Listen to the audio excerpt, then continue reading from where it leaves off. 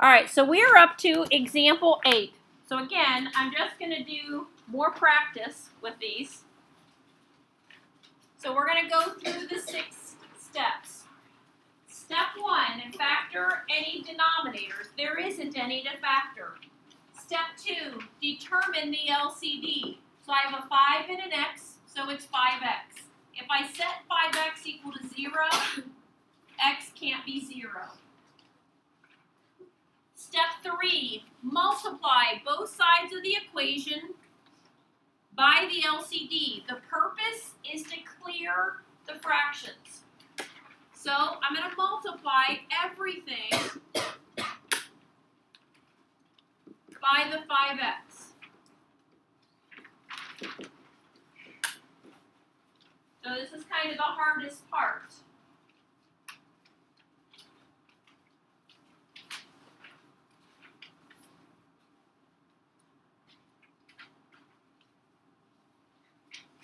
So if you multiply by the LCD and it doesn't clear the fraction, you've made a mistake somewhere. Yes? Are you able to, if you can skip that step and not write it down and do it in your head, do you have to write it down? You do not. If you can skip this step, and on the next one I'll skip it, okay? If you can skip it, that would be awesome. So this is going to give me x squared plus x minus 10x equals negative 20. So I get x squared minus 9x, and I'll add the 20 to both sides. And I am assuming at this point you know how to solve a quadratic equation. We spent all of chapter 4 in it, solving quadratic equations by factoring. You spent time in algebra 1, solving equations by factoring. So I do these rather quickly because there's an assumption you know how to do this. So I'm getting x is 5, x is 4. Check it against my restrictions. Circle your final answers. All right, try example 9. Let me give you a head start.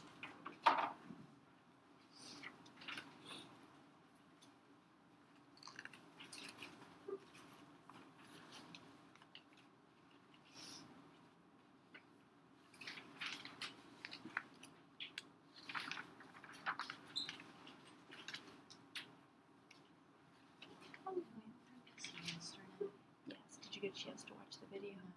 Okay, so do you want to go out in the hall and watch that video? Or I'm just doing it again today. Sure. Whichever way you want to do it.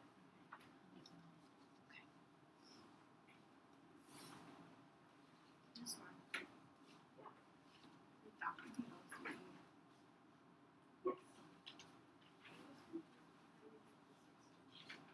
You set that equal to 0. Just set the LCD equal to 0. So like here, your LCD was x plus 2 times x minus 2. So I set that equal to 0 and that equal to 0. And that's where those came from. X times 5x. Yes.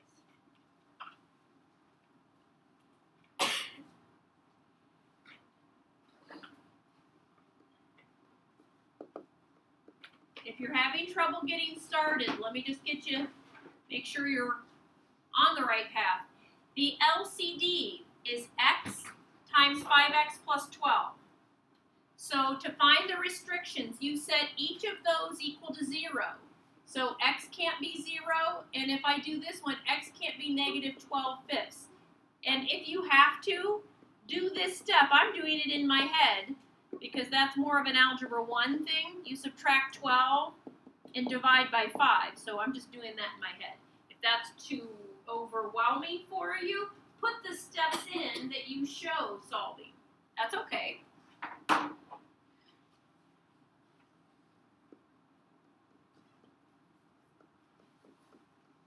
right, so on this one, I'm going to skip the step of multiplying by the LCD. I'm doing it in my head, so I'm skipping writing it down.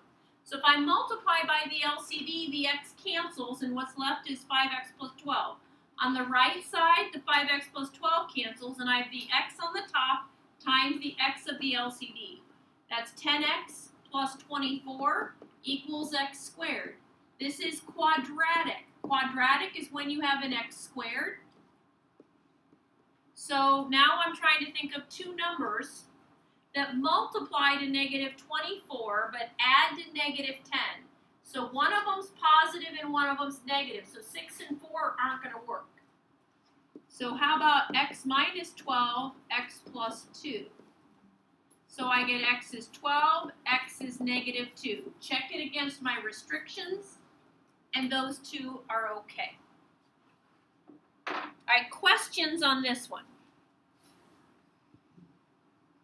All right, try example 10.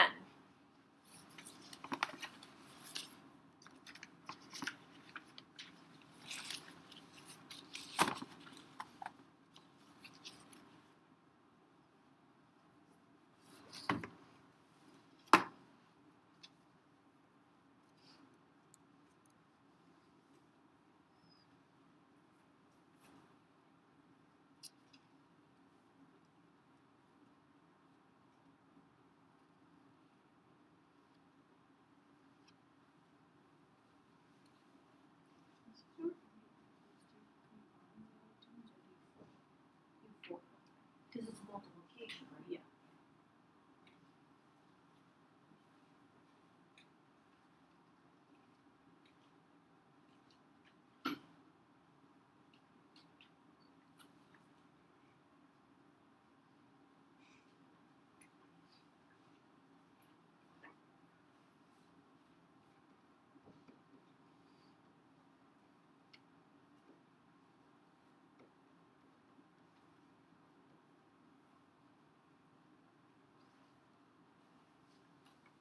I'll tell you, this one is a fraction answer, so I don't want you to think you've done something wrong. It is a fraction answer.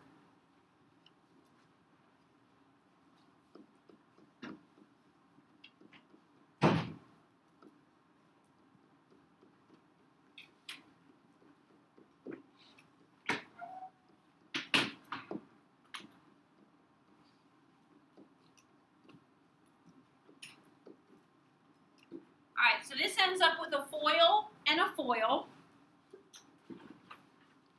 The x squareds cancel, right? If I subtract x squared, then I would need to add 2x to both sides and add 8. So x is negative 7 over 4. Ugly but true, okay?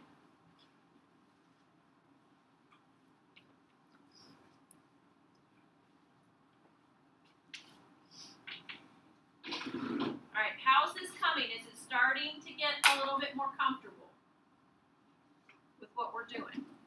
Alright, example 11. Step 1, factor denominators. So don't get careless with this. We've never ever said we just take the denominators. Step 1, which we haven't had to use today yet, is factor each denominator if possible. So x squared minus 3x minus 4 can factor. So my LCD is x minus 4, x plus 1. So my restrictions are x can't be 4 or negative 1.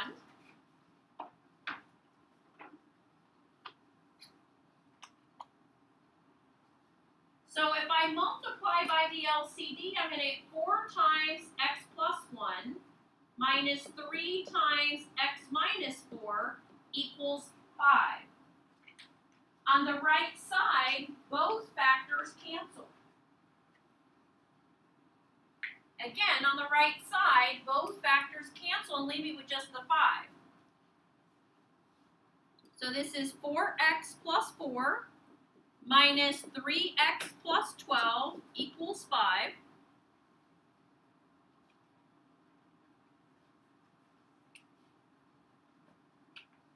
So I'm going to combine like terms and get x plus 16 equals 5. So x is negative 11. I have to check it against my restrictions. So this one's good. All right, questions on that one?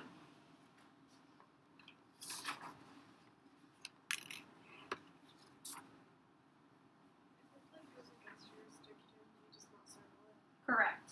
But if it's the only one, you say no solution. So get rid of like -1 if we're just Correct. Yes, if your answer works out to be one of your restrictions, you have to cross it out. All right, try example 12.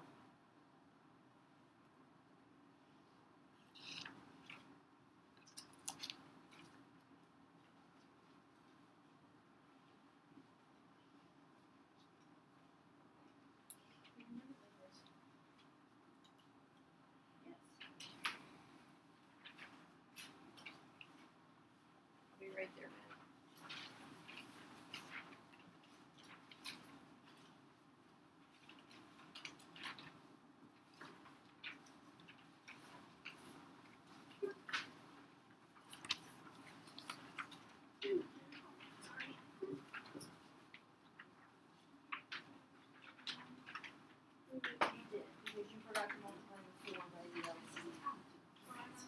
You have to multiply everything. We don't have any property that says I can multiply 2 out of the 3 things. Yeah. I'm sorry, you need one more? Yeah. Sorry. Yeah.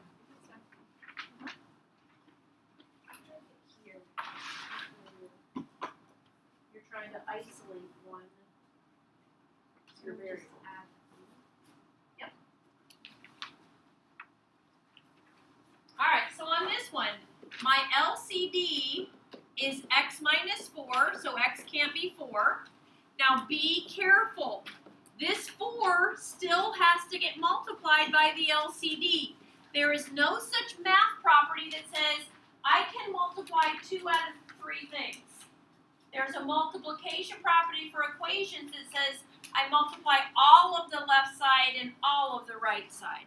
So this is x minus 3 equals 4x minus 16 plus 1.